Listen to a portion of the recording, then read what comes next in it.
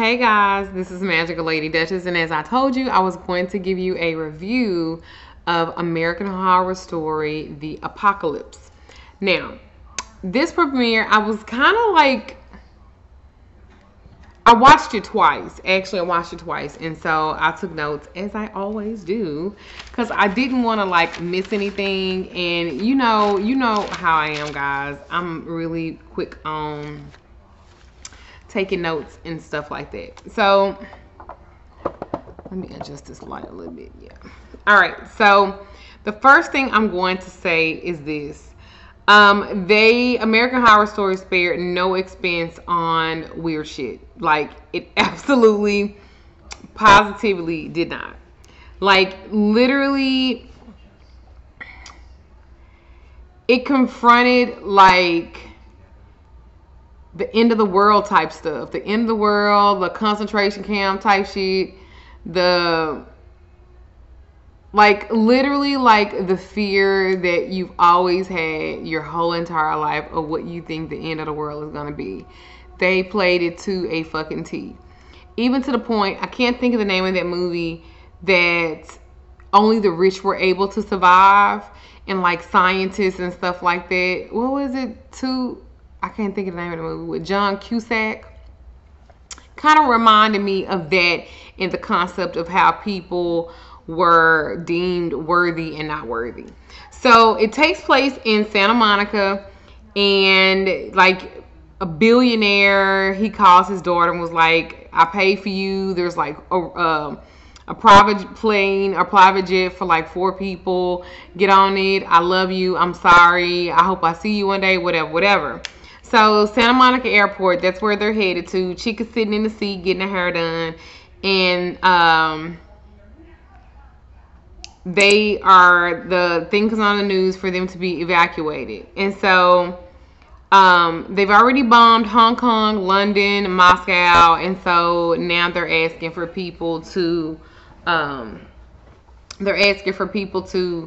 leave. They're asking for people to evacuate because it's World War III. They even have Jackie Collins in there.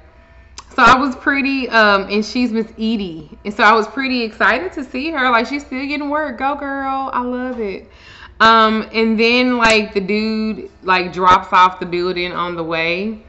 He, like, I guess because people, I guess it's like fight or flight in a way. When people, like, there's nothing else to do, people just, like, kill themselves because they don't want to feel the pain of something. Kind of like how people how they do in life.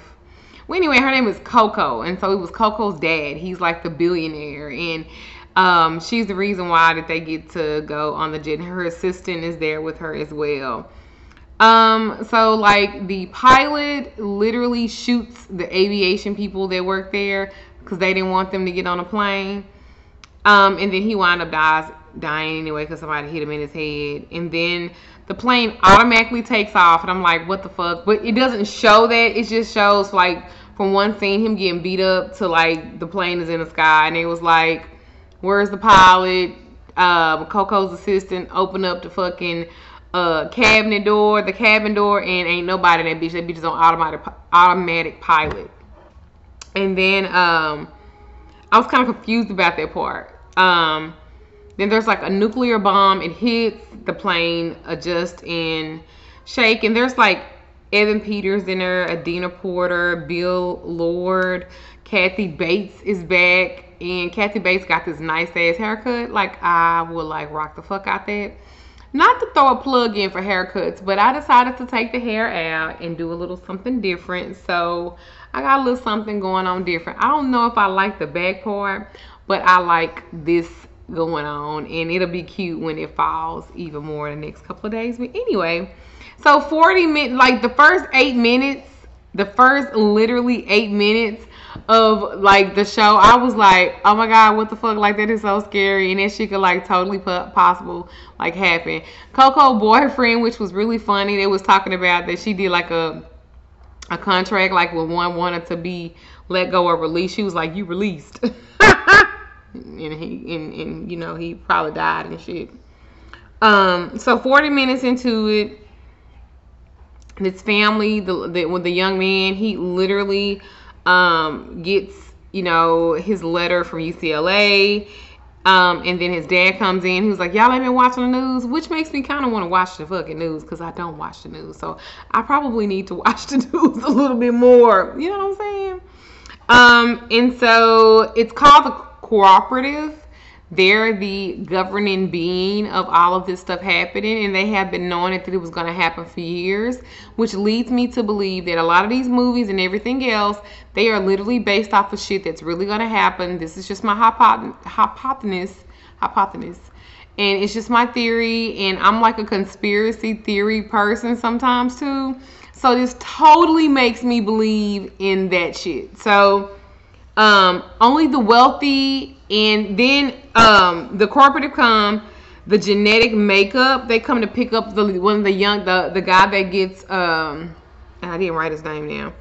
The guy that gets approved for like to go to UCLA or whatever. And they come in, the corporative come in, and they tell him that he did this DNA ancestry like .com type shit, and that's how they was able to get his DNA to know that he would be the perfect specimen, which I'm assuming to help start the new world. But like now I did my ancestry.com shit, and now I'm kind of like really scared because now they have my genetic DNA, like the fuck. But anyway, so 2 weeks later, after they're like, they take him and this pretty little black girl, and of course she's light skinned with curly hair. Shocker, right?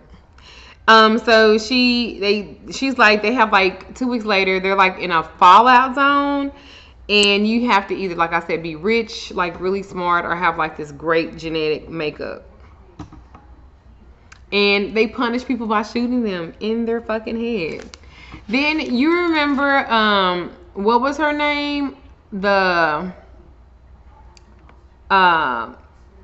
the Coven, when they did the season with the Coven on there, they bring her back. And what was her name on her? Cordelia. Yeah, they bring her back, and she's not Cordelia on here. She is the Wilhelmina, I think. Wilhelmina. It covered so much, like so fucking fast, that I know that as the season goes on, they're going to explain things a little bit more. I sure hope so, because I was just like, wait. I was like, wait, hold up, girl, this is a lot of shit. So she says this one comment, and I thought that it was really essential. She said that technology destroyed the world. It gave the world the illusion that everything was okay and balanced and all this other stuff, and that they are equal, and you're not. So I said that the other day. I said that people use technology and stuff like that it's too much sometimes. And I can say that through social media and everything else. Of course, it's how you guys see me. That's how you guys know me. But damn, social media gives everybody a voice, and sometimes their voice is not so positive, where they can sit behind a screen, don't have to show who they really are, don't have to show their face or anything else, and have all the conversations in the world about people and how things should go. So anyway, the purple, if you wore purple, you were like the elite, like you were worthy. And if you wore gray, you were a worker, a server. And so then they talked about like the nuclear winter, and they talked about death. And then they said that they couldn't leave the building, and that the people that were out there were full of cancer. And she literally called them cancer pus monsters. Cancer pus monsters. Okay.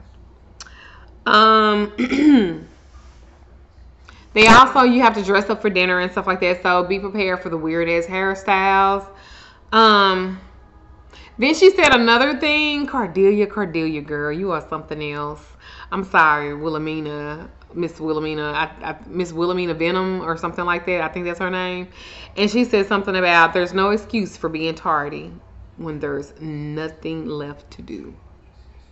She said there's no excuse for being tardy when there's nothing left to do. That's what she said. So anyway, their food is like a cube, and like this black chick, which I don't know her name yet, she was like, all the proteins and everything you need is in that cube, girl. Give me some meat. Then they wound up saying that one of the guys were um he was radioactive, and they fucking shot him. They shot him. And I think they cooked him because they was like spitting out bones and shit. So one of the young men, the one that from you that was going to go to UCLA, 666 was on his mirror, and my grandbaby was getting her hair braided at the time, and so little she was like 666, and I'm thinking, oh, there will be some numbers that you fucking repeat out loud. Nice. And then he heard something like "Beware Demon" or something like that. So of course, the first show is just like a bunch of setup for all the rest of the episodes. Then Kathy Bates and Miss Wilhelmina, Miss Venom, they like dress up in purple and like play cards, and I thought that was cute. And at first I thought they was gonna kiss and then maybe some lesbian action. Kind of disappointed. Wasn't really like that because Kathy Bates is like the militant with the jet black hair and it being combed back and shit. So I don't know what's gonna happen with it. I mean, they are really playing up and down them stairs. They probably pissing up there somewhere. I'm trying to think. I think like that was pretty much it. Like it was like so like the season 8 episode 1, like the ending, it's really not the ending, it's like the beginning. So it really set a lot of precedents as far as what's to come. So I'm excited to see what's to come. I'm an American Horror Story lover. I have watched all the seasons, and I must say the shit gets weirder and fucking weirder. But I'm here for it because I'm a weirdo too. So are you. That's why you watch this review. So anyway, that's it. That's my review. I can't wait to see what else happens. I'm going to give it a couple of more episodes to really draw me in and really get an understanding how the Coven, because they said season 1 is season in the Coven season. So I'm trying to see how that kind of flows in, so that I have a understanding of the show and where they're going, because I love American Horror Story. The best one to me was the Coven, and so the fact that they intermingled and intertwined, it was really good. And then, like I said, to think about the end of the world and what it could mean for most people, that's pretty something. Pretty fucking scary. But it looked like it was genuine, like hurt and pain in those scenes. I couldn't even imagine not being able, like my husband goes over the road and I'm at home and something like this happens and I don't even get to say goodbye. Like, that's a lot. And it really, in the greater part of the apocalypse, it's like you have to remember that this shit, there's some truth to it. I really believe it. There's some truth to it. Like, I believe it. It's some truth to it. Sarah Paulson and Evan Peters, I mean, they are American Horror Stories. They are.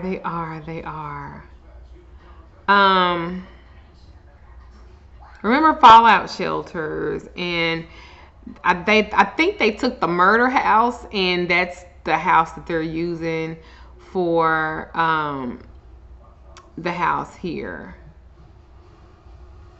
So yeah, that's all I have to say. I'm excited. I'm excited, to see Wilhelmina Venable. That's her name. That's Paulson's name on there. So I'm ready to see what's going to happen.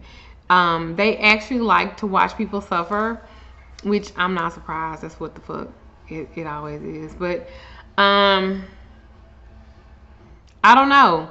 18 months and Outpost 3 and Coco, which is Leslie Grossman, I think. So I like her too as a actor or whatever. And Timothy and Emily are the